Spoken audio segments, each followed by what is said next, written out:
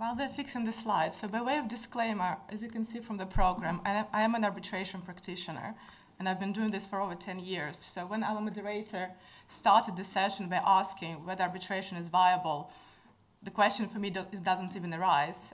We've been always busy, even when our transactional colleagues had quieter times, but in the arbitration department, we always have a lot of work.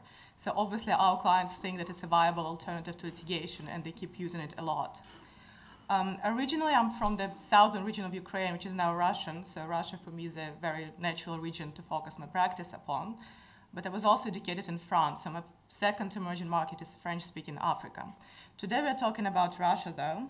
And as you may know, for London lawyers, Russia has been providing a lot of work over the recent years, both before the High Court and also in arbitration. And I'm not going to provide such a comprehensive overview of the Russian arbitration laws and issues as Carla did for Latin America, just because it's impossible. There are too many. But I will focus on a few challenging points which you may want to be aware about when you do arbitration with Russian-related parties.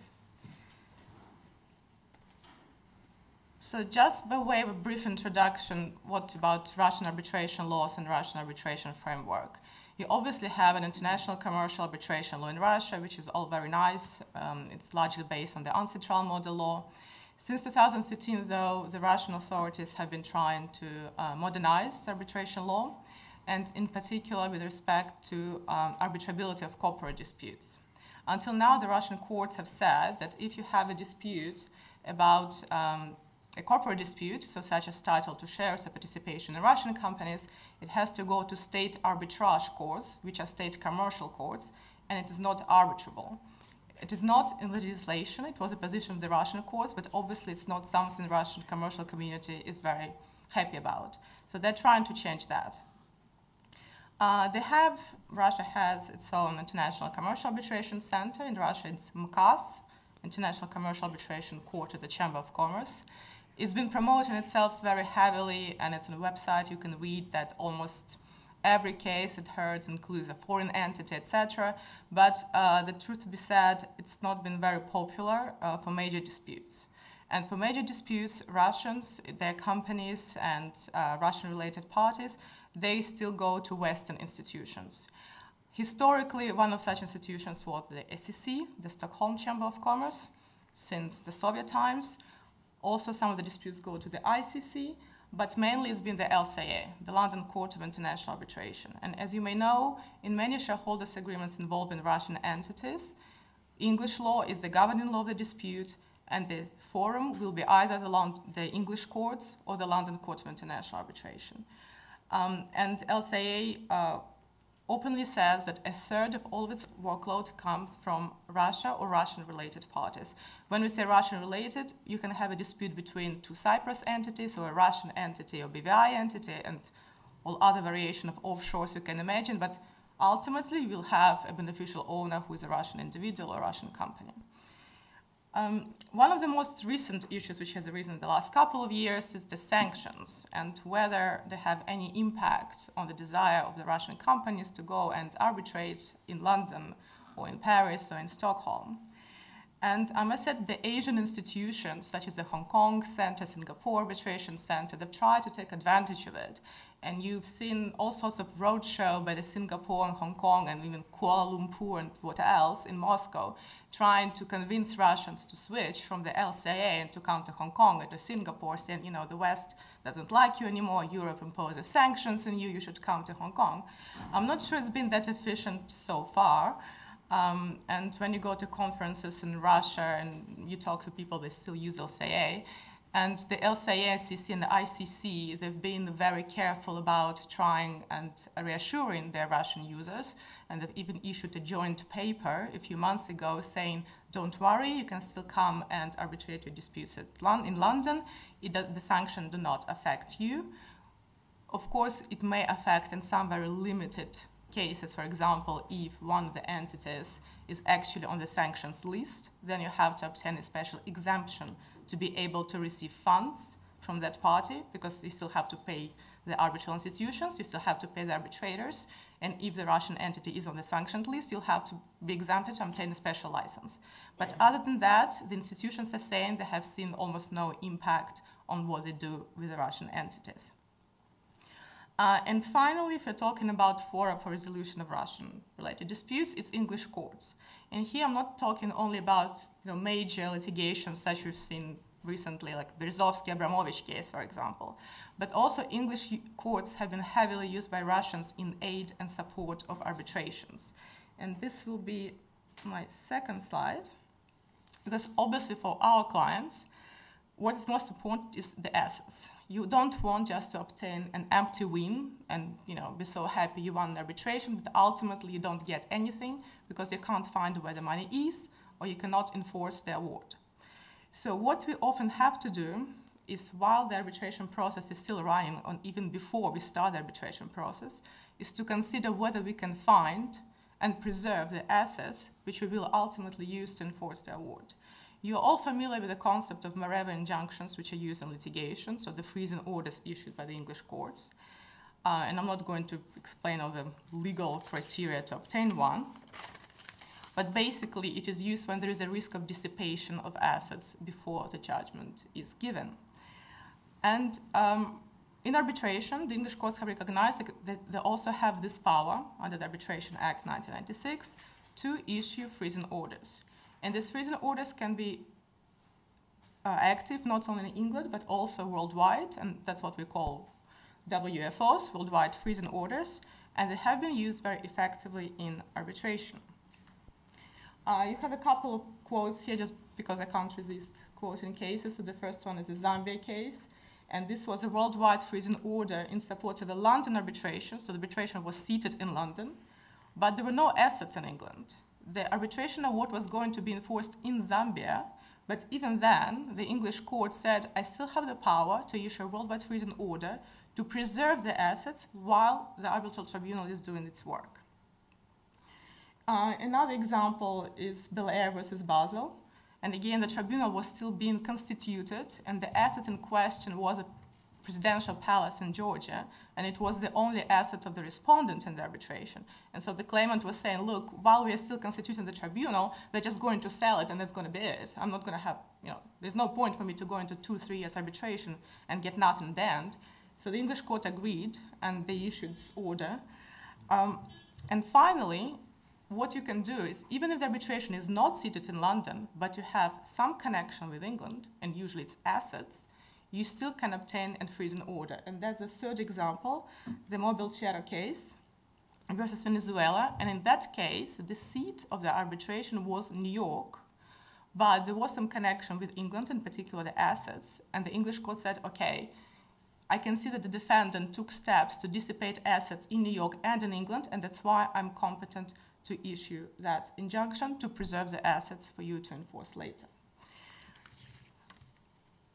Another interesting instrument is the Chabra injunction, and that's when you can obtain a freezer against a third party. So not against the respondent, but actually against a third party to the arbitration. Chabra is the name of the case, of the litigation case, but then it's been transposed and moved to the arbitration world. And one of the recent examples is the Maximov case. So that was an LCA arbitration, London Court of International Arbitration, seat in London. The claimant was a Ukrainian bank. The respondent was Mr. Maximov, former president, president of the bank, accused of the breach of the agreement, etc., etc. And the freezing order was asked by the bank and obtained not against Mr. Maximov, but against 3 English companies, which were said by the bank to be nominees of Mr. Maximov. And the court agreed and said effectively, these companies were controlled by him, and therefore, I will not bore with all details, but ultimately the result was that the assets of these companies would be available for enforcement of any award against Mr. Maximov. So because our ultimate purpose is to preserve any assets against which we can enforce the final award, and because these assets ultimately can be attached for enforcement of such an award, we have to preserve them now. And even though it's a third party to the arbitration, I still issue a freezing order to preserve these assets. So let's assume you preserve the assets, it's all very fine, and if they're elsewhere, it's okay, but what if the assets are in Russia and you have to actually go to Russia and enforce your award there? Russia is a signatory to the New York Convention, 1958 Convention governing enforcement of arbitral awards. It's a founding member, so it signed it in 1958, although I think the first case for enforcement was brought in 1992 in Russia, which is not surprising considering that until 1992 it was not exactly the big era of commercial arbitration in the Russian Federation. Russian courts consider approximately 50-70 applications to enforce annually, so it's not that many. Some say it's because all the rest of the awards are complied with voluntarily. I think it's probably because all the rest of the awards are enforced somewhere else, because the assets are somewhere else, such as, mentions in Belgravia or shares in Cypriot companies, etc., etc.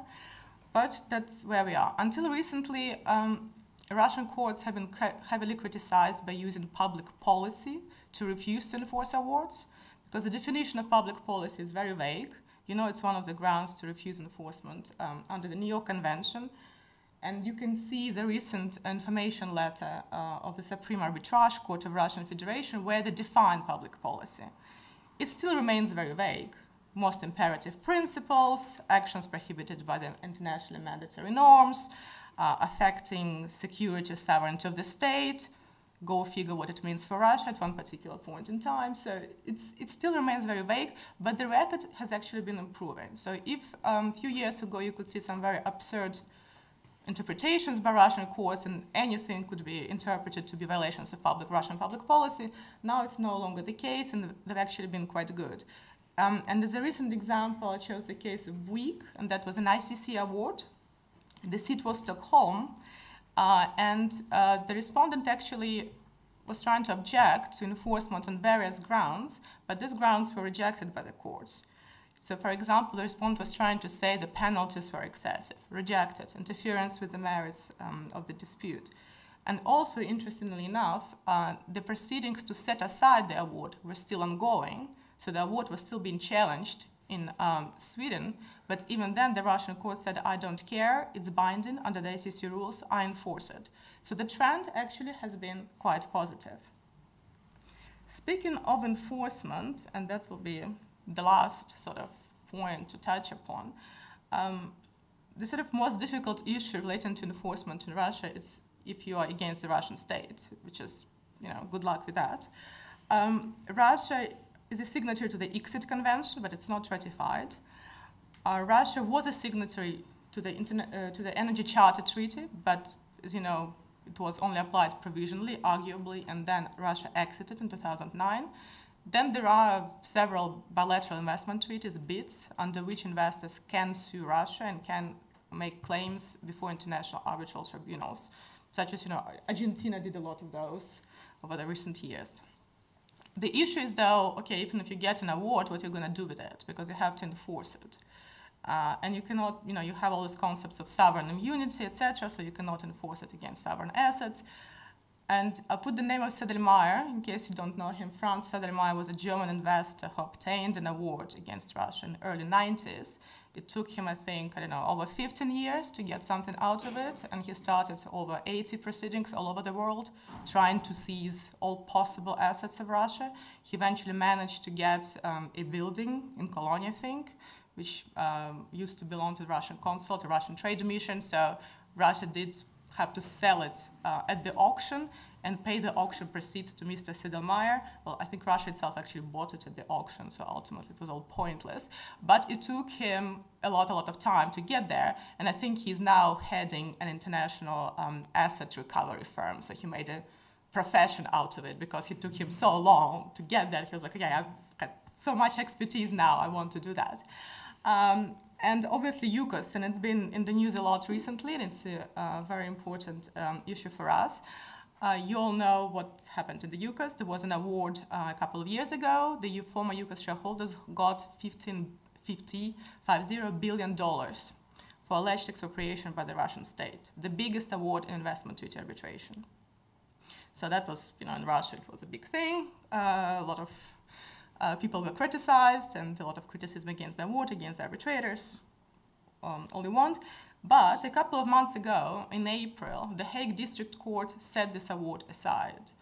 And it set this award aside on the basis that Russia signed the Energy Charter Treaty, which was the basis for jurisdiction of the tribunal, but it never ratified the Energy Charter Treaty. So when the arbitrators said that Russia was bound by the ECT and the dispute resolution provisions it contained, actually the arbitrators were wrong. They didn't have jurisdiction to consider this dispute, so the awards are cancelled. Obviously, the UCAS shareholders are now going to appeal that, and we're going to see what's going to happen, but still it's been labeled as a major victory for Russia and for its Dutch lawyers, I think it's Albert Vandenberg, who led the team. The issue, though, is enforcement, because although the award has been set aside in the Netherlands, the former UCAS shareholders started proceedings to enforce the award all over the world. And in some jurisdictions, the fact that the award has been set aside doesn't actually affect enforcement that much. For English courts, yes, English courts generally will say it's the issue estoppel. If a foreign court said the award is no longer valid, I'm not going to interfere with that unless there is a major breach of public policy, etc. Okay, I will respect that. But the French courts, for example, they consider an arbitral award to be grounded in some international legal order, which is all very abstract. So for them, they may actually accept to enforce the award even though it's been set aside. So the UCAS saga still continues, and it's something we actually look forward to with respect to all these enforcement developments, which may be very interesting in relation to Russia. One final point, which is not in the slide, but which you mentioned before, it's about financing the proceedings and the issue of arbitration litigation is becoming much longer, much more expensive. What we've seen in London generally, and also increasingly so with Russian parties, is the rise of the third-party funding. You have now third-party funders, so-called litigation funders, who can actually fund your case and fund legal fees, obviously in return for a proportion of proceeds later on. So if you win, they'll get a share, and how big is the share depends on the merits of your case and how expensive it will be, etc. But for some of our clients, it's been quite a useful tool, just because sometimes they're in a position where they don't want to put up cash right now to pay our fees. But if they get something in 3 years' time, and if that it's, even if it's 50 or 70% of the original amount, it's still a good outcome. And so both for the individuals and for corporate companies, it's actually been quite a developing market to put this risk and the payment of the fees on someone else. And then if you get something, great. If you don't get anything, the risk is on that litigation funder, not on you. So that's all from me. Thank you very much.